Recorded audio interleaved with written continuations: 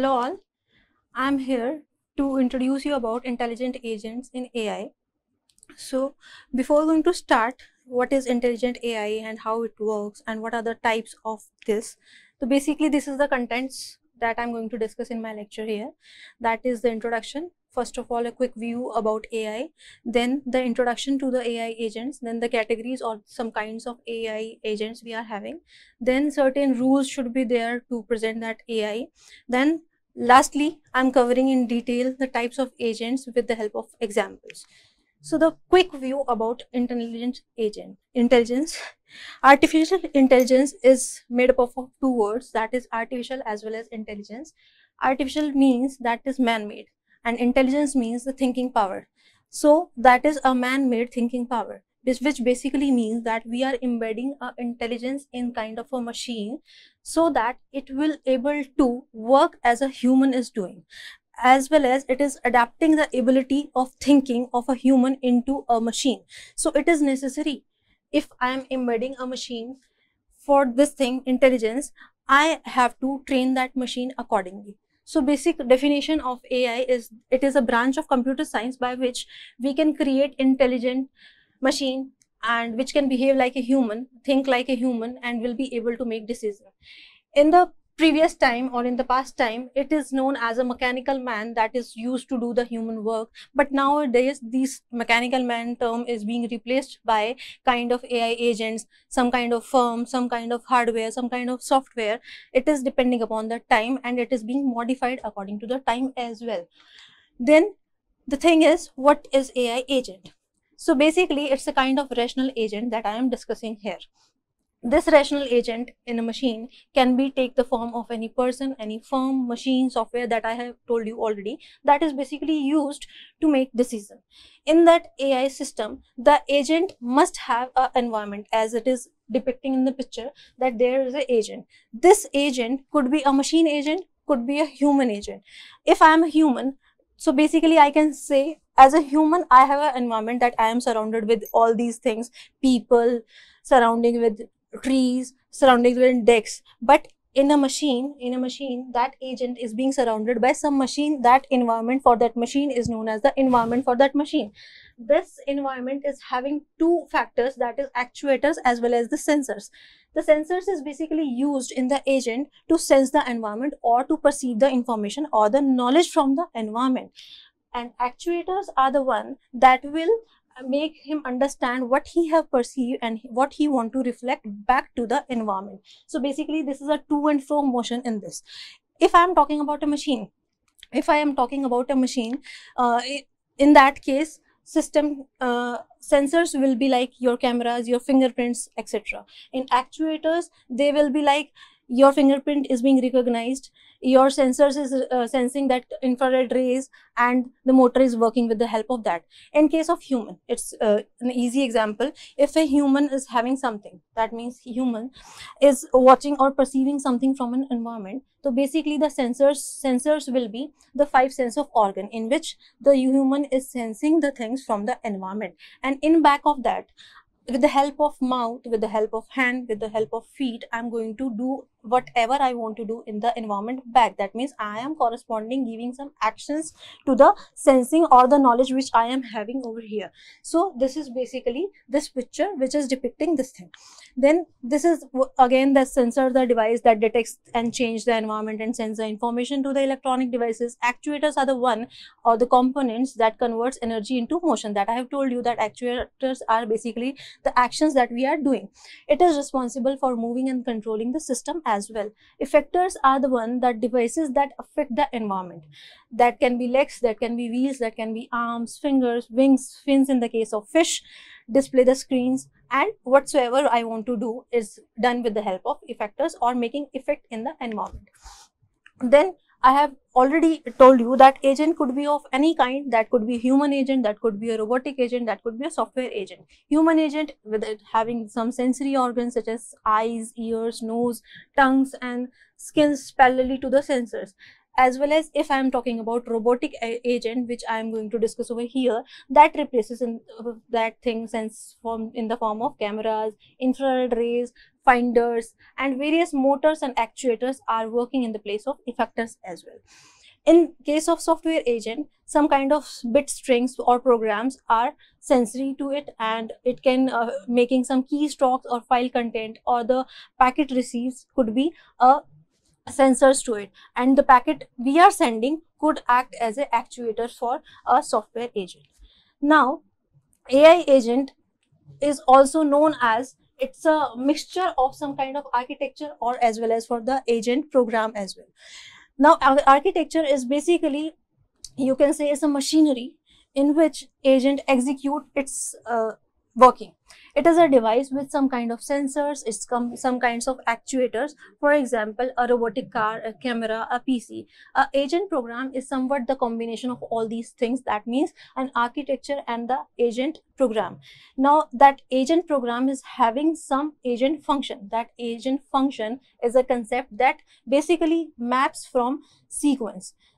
The last sequence is being used and the implementation is being implemented in various forms, which direction we have to lead to. So architecture is basically that machinery on which we are working, and agent program is that implementation with the help of obviously some kind of language that we are going to do that thing. In case of human, ears, eyes and other organs will be a sensor for him, and hands, feet and mouth, other body parts act as an actuator for it. Now here, if this is an agent, if any agent could be there, like human agent, it could be a software agent, it could be a robotic agent. In any of the agent, all that agent is having or it perceiving some abilities. These abilities in the case of human could be hereditary, but in case of a robotic agent, it could be coming from some perception from the environment as well.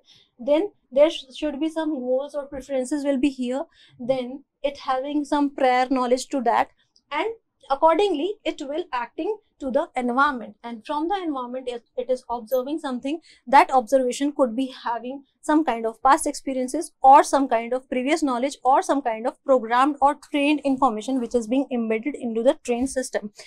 Then this is a simple rule for AI agent. If you are creating an agent, so it has the ability to perceive into the environment. Second rule, it should make decision. It should, the result which is taking, which decision that it is taking should giving some action to it, and the action taken by the AI agent must be rational action as well. These are the basic characteristics of the AI agent, that it should be situated, autonomy, adaptability, sociability and design consideration. These are the normal factors that I'm going to discuss when I am talking about the types of agent as well, so I'm not taking it here. So these are the types of agent basically that the main focus of the lecture is over this. The first one is simplex reflex agent. The simplex reflex agent is basically work on the principle of reflex.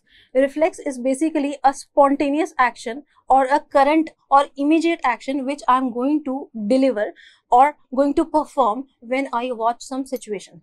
So basically it ignore all the rest of the concept history. It only based on the current concept. It only works on the spontaneous action of the current situation which I am going to tackle over here. So there is no need to have some prior information or prior knowledge for that thing, but I have to work on the current scenario. So this function is based on the condition action rule. A condition action rule is the rule that maps a state, that a condition to a action. If the condition is true, the action is taken, otherwise it is not taken. This agent function succeeds only when the environment is fully observable. Now, I'm going to discuss with the help of picture. This is an agent, this is an environment. You are perceiving something and action is correspondingly taken. Now, what this agent is doing over here, with the help of sensors, it is sensing. Here's the word is what the world is like now. That means what is the current situation that I am dealing with. Then after having that situation, what action should I do now? Then that thing is based on some condition. That condition is being satisfied, then only that action will be taken, otherwise it is not going to take an action. For example, if there is a AC in the room, if there is a AC in a room, and it is trained to give a performance that the AC will be switched on if the temperature is going more than 45 degree. So every time when AC is being sensing the temperature of the room is going above 45 or above 45, then every time it is going to switch on the AC.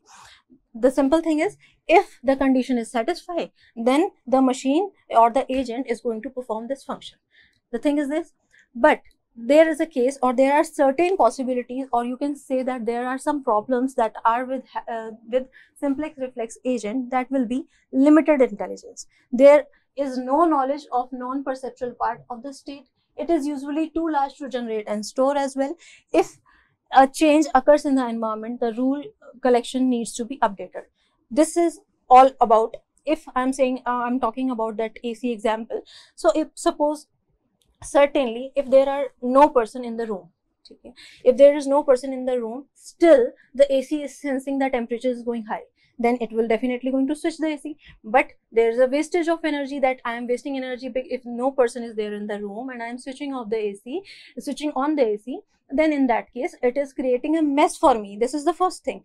Then certainly if that room is having some aged people in that, so aged people don't need that the AC should be switched on so regular as the young ones are needed. So they don't want that the temperature will be the AC temperature will be raised or AC will be on if the temperature reaches this much value. But still, because our agent is being trained like this way, so it will definitely going to change, and this will definitely going to switch on the AC. So here there is a problem that it is having some limited intelligence, because ultimately that is an agent, that is a machine that is being trained, and it have to perform the function. That means if the condition will be true, then it will going to definitely going to perform that action. So there is no possibility that it will take some prior knowledge.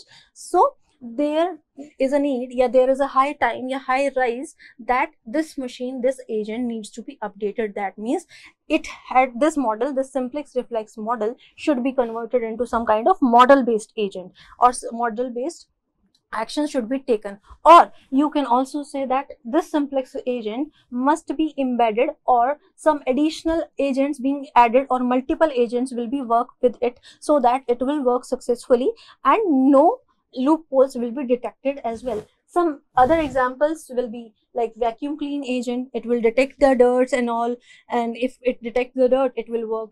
Some games like chess, tic-tac-toe. So these are basically the agent that is working on the current situation, or the current situation is being watched every time it perceives information from the current environment, and it will work accordingly. If the condition again is true, then it will do the same. It will not have any emotions, it will don't have any perceptions, it will not have any prior information whether it have to do in this condition also, but it will perform definitely.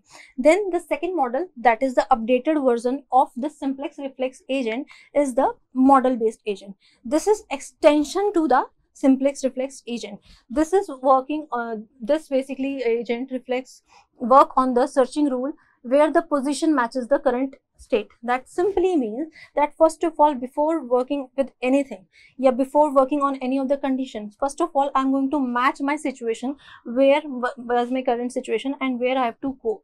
So I'll reach out to that model which is near about my proximity level. So this is a searching area or rule whose position matches the current state. So model based agent can handle the partially observable environment. In the first example which I am talking about, the reflex agent, here the word is fully observable. Fully observable is basically says when the state of an environment is fully known to a system. That means if I have taken example of AC, that at that time AC is having the environment state at its consideration. That means it knows the boundaries, dimensions of the room, it knows the belongings or the material that is being kept into the room, number of people in the room, number of situations, curtains and tables and water pots, everything, it is observable to the AC. So in that case it is said that the environment is fully observable. But it only works when the environment is fully observable. but it fails to work when the environment is partially observable, because it is not every time feasible for any agent or even for humans also that we are aware of all the situation. A very best example, that if I'm driving a car, I am driving, I know that this is my car, I know my speed, I know my acceleration, I know the steering, I know everything about my car. This is fully observable environment for my car and for me as well.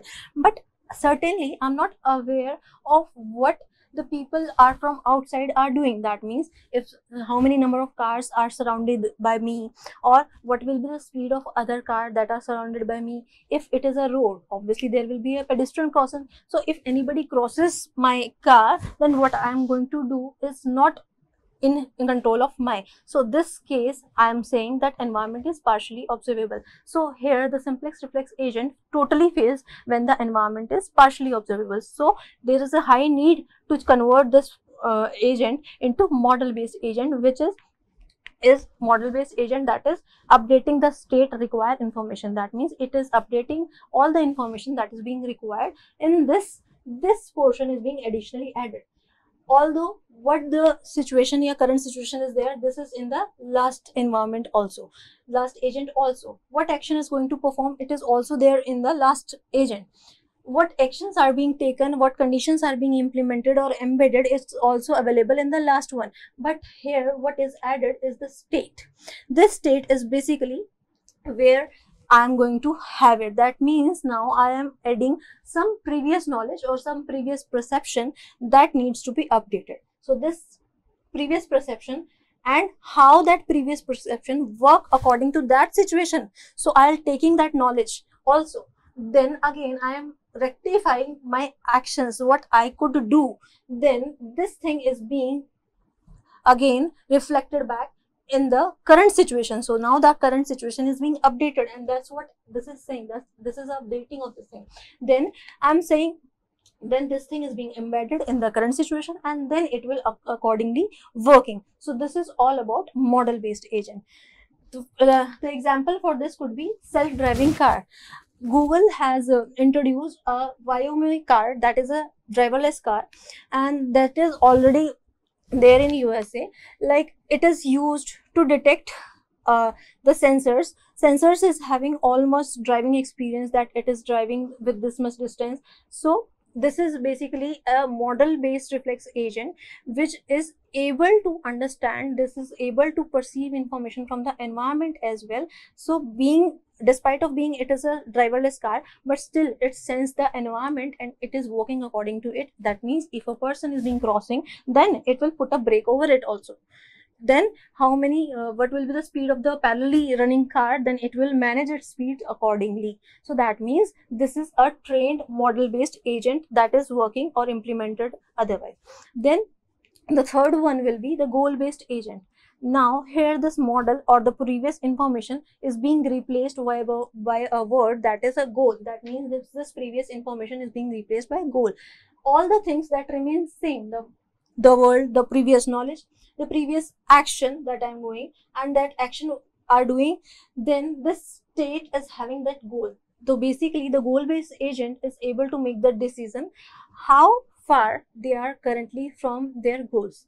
Basically I have to decide that if I am going to reach at that destination, then I have to plan my decision, I have to plan my path according to my goal. So here the focus is not only to the thing that I am referring in the previous agent, but here I am referring, or my priority is given to the goals, that I have to reach to that goals. For that goal, for reaching that goal, it is not mandatory that I'll always follow some finite number of steps or some infinite number of steps. That is not the problem with that, but it has to reach to that car. For example, a very common example, that is a China-based company, that is Alibaba, that has launched a G Plus robots. That G Plus robots is basically trained to pack the packets, and those packets are being delivered to the customer at their addresses. So they are being properly trained, or being trained for packing all these accessories what the customer is needed, and they'll pack into it carton, and then they will deliver that cartons or packets to the customer address as well. So that is basically they are achieving their goals. That means they are having some kind of previous knowledge. That means there are some previous knowledge, and the environment from which they are perceiving something, that means the original current situation of the environment, the previous knowledge, then whatsoever they are doing is reflecting here. But they are also focusing on the goal, because ultimately they have to reach to that goal, that they have to deliver the packet. So this goal is being added, and this is how this is being reflected back, and the action is being taken back with the on the environment as well. So this is kind of a goal based agent. The example is again Google driverless car and Alibaba G Plus mobile is the bestest example of this thing. Now the thing is utility based agent. The difference between the goal and the utility is, while achieving the goal, it is not certain the utility of the thing is being achieved or not. Here the utility function is basically representing the state of a agent. If I'm a human, I can say I am doing this thing, so I can be happy, I can be sad. Okay, but in the case of human agent, if in case of robotic agent, you can say the happiness of that agent is also mandatory. Because if I'm saying ki Alibaba G Plus robot is delivering the packet to the customer end, that is okay, that is optimized result, that it is delivering the packet, that means goal is being achieved. But the thing is that the thing is not ended over here. The question is whether the customer is happy with that delivery or not. The delivery is being safe or not, either they received some damaged part, or there need to be some improvisation of the packet delivered by the robot or not. So that means the feedback, the emotion, the happiness content is not mattered in this previous concept here agent. But in the utility based agent, that is basically developed by the end user as a building block, which is based on the happiness of the agent. The word happiness here matters a lot for that thing. That means here the sensors taking the environment, what is having in the environment at this current position, then what action will it have to do, but it will correspondingly take the previous information or prior knowledge of all these things. All these things will get embedded in the action, and action will be reflect accordingly, according to the current situation, according to the previous knowledge. But the thing is utility. Now it is focusing not only on the goal, but it is focusing on the utility of the factor also. That means how happy I will be in such a state. That means if I'm not happy, then there is no way or no possibility that I should perform this task further.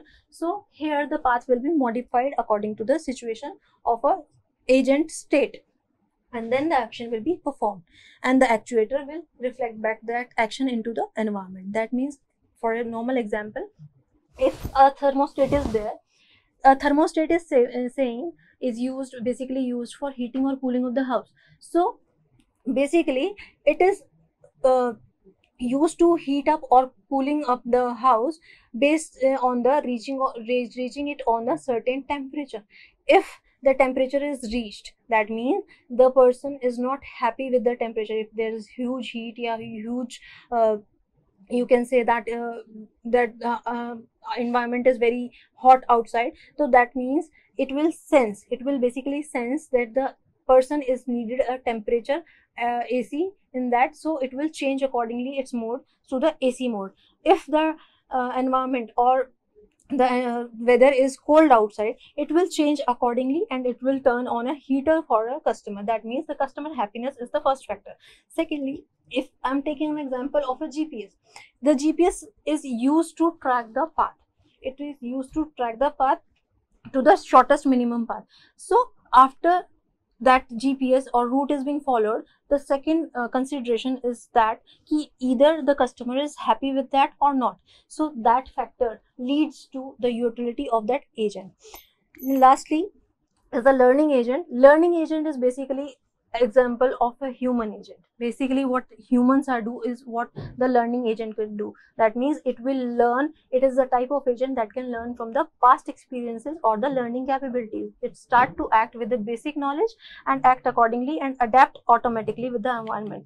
Basically This picture shows everything about it, that the major factors is critic, learning element, and problem generator, and performance element. That means if a human is there, it is having some critic, it is having some kind of feedback, then again it is learning something out of which it will derive some kind of knowledge, and accordingly it will change its performance, and the knowledge is being added in the learning factor of the environment. And finally, learning goals have to be achieved with the help of problem generator, and finally new experience can be done, and finally how the action is being done again on the environment as well. The basic example for learning agent is human. I have told you that means if a human is there, so everything in a human is not derived by its heredity. Something it wants to learn is done by a ride. Suppose an example I'm taking, that it will want to learn a bicycle riding, so this ability is to be trained by the time when the when human is being raised, so accordingly this will learn the ability. So this is an example of learning agent. So this is basically the types of agent that we have learned here. That's all for that. Thank you.